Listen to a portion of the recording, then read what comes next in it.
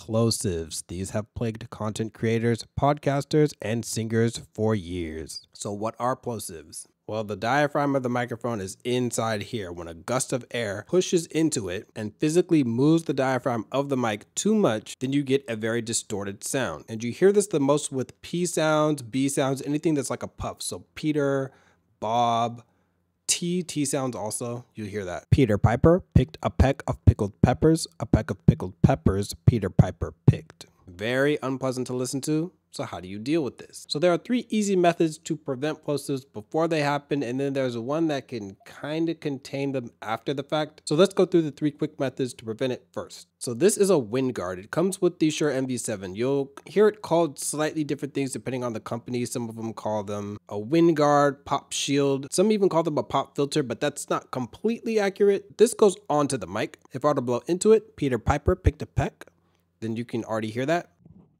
But with this on, Peter Piper picked a peck, then it should be reduced significantly. So this mic is the Shure MV7. This is the wind guard or pop filter that comes with this mic. Now it's not that great because if you blow a little bit harder, then it will get through. So what you can do, solution number 1, is either use a wind guard if you don't have one or a better one. So this actually goes to the Shure SM7B. If you haven't seen this, then you probably haven't been on Twitch very much. This one's a lot longer. What these do is they really just block the air from directly impacting the diaphragm of the microphone as hard. And since this one is longer than one that goes on the SM7B, it has more room to displace the air. So this will reduce plosives even better. Peter Piper picked a peck of pickled peppers. So that's the first solution. Either use a wind guard or a better wind guard if you have one available, or get one. Now the second solution is to get an actual pop filter. They look like this and they attach to your boom arm. You just kind of screw it on. This one came with my boom arm. And this mesh does the same thing. It blocks the air from hitting the diaphragm of your microphone too hard. You can use one that's steel or mesh. I saw a video of Booth Junkie comparing them and there wasn't really that much of a difference. So let's do that similar test. Now you don't want this like right on it because it's not really going to actually block anything. Like you're not going to really block anything like that. You need room for the air to be displaced. Peter Piper picked a peck of pickled peppers.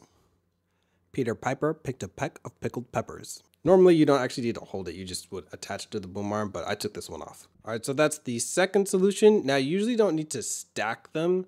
Usually one of the others better, but this is the third solution. I find this to be the best and the easiest, which is repositioning the mic. I know after watching like Joe Rogan, people like to talk like right into the mic because you get that proximity effect. The problem is there are not very many microphones that can resist plosives to the same level as the SM7B. The grill on the SM7B is like really long and this pop filter is really long and it displaces air well.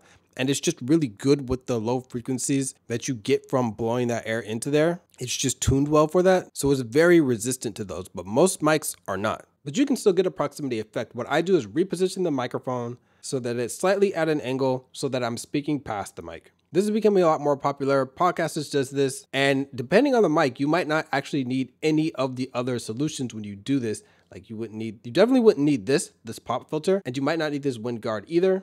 Peter Piper picked a peck of pickled peppers. A peck of pickled peppers Peter Piper picked. There are a few methods that you can use in post to kind of decrease plosives. I'm only going to show one for now. I'll talk about the other one really quickly. Is you can change the EQ a little bit. You can even change the EQ before because usually it's the lower frequencies, but that's a little bit harder to demonstrate with Audacity's equalizer.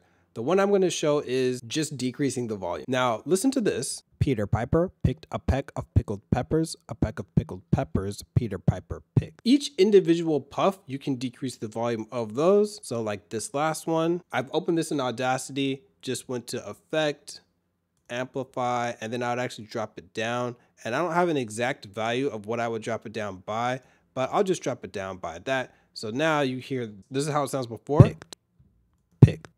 And this is after. Picked. So it's not peaking. And so that doesn't really get rid of the distortion element of it. It still doesn't sound like smooth and right. But if you only have 1 or 2 plosives, you can make it a lot less obnoxious like that.